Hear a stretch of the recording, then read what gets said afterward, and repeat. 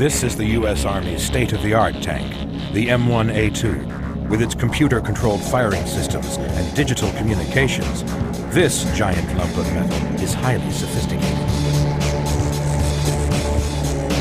The A2 is really the first information age tank.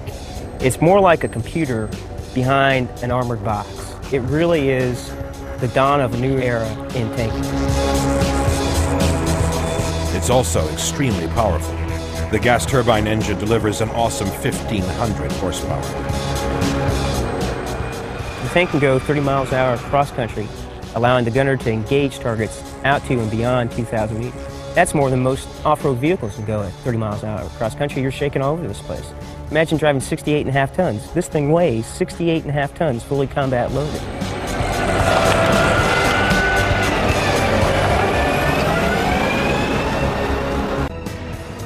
The armor on a tank has to provide protection for the vehicle and its crew. But if it carries too much armor, it can't move fast enough. The challenge is to gain maximum protection with minimum weight.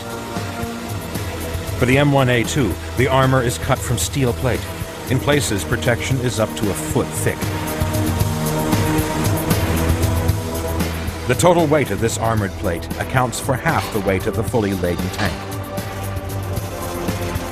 Each tank is held together by 1.5 miles of welding. The welds alone weigh over half a ton. Tanks are built in two separate parts. What goes in this big hole here is the turret, which contains the weapon systems of the tank. Inside the hull are pipes and cables to link the digital processors which control the tank. It's more like a computer within a big armored box, sort of like your internal LAN system within your home PC. The systems are high-tech, but the tank's mobility still depends on the continuous tracks invented 80 years ago. They're designed to spread the weight of the tank over a large surface area, so it's less likely to get bogged down. On the M1 A2, each track is 50 feet long, made up of 79 metal segments with replaceable rubber blocks. The tracks are driven by drive wheels, powered by the engine at the rear of the tank. The tank is steered by altering the speed at which each track is driven.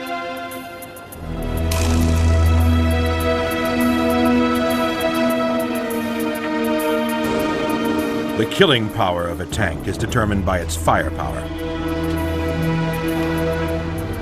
The main armament of the M1 A2 is the 120mm smoothbore gun. Before it is installed into the tank, every gun is tested with live ammunition.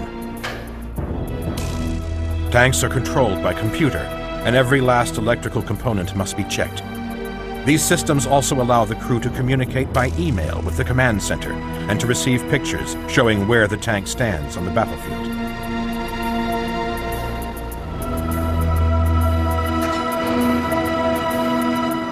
When the turret and the hull are completed, they're joined together. The seal is so perfect that it protects the crew from chemical warfare. Each tank consists of over 5,000 parts and costs $4.5 million. The final stage is to paint the exterior in the relevant camouflage colors. From start to finish, it takes 4 months to build each tank.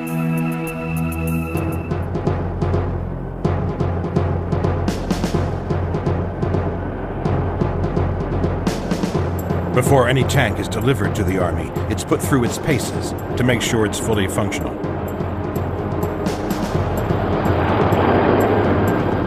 If there are any operational problems, they're easy to identify. This tank will tell you when it's not feeling well. And not only will it tell you when it's not feeling well, it'll tell you what part of it isn't feeling well.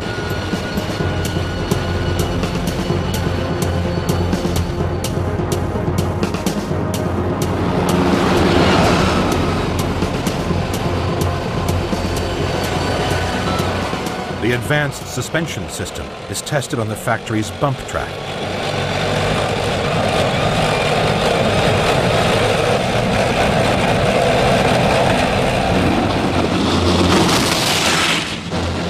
These trials include acceleration tests up to its top speed of 42 miles per hour. And an emergency stop. It can go from 30 miles an hour to a full stop in 10 feet.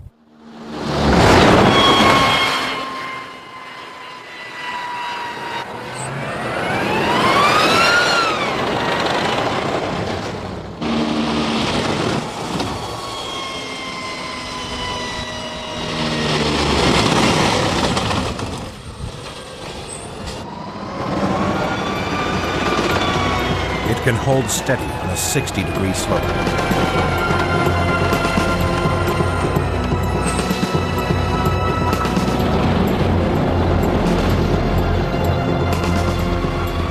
And it can cross a river up to 4 feet deep.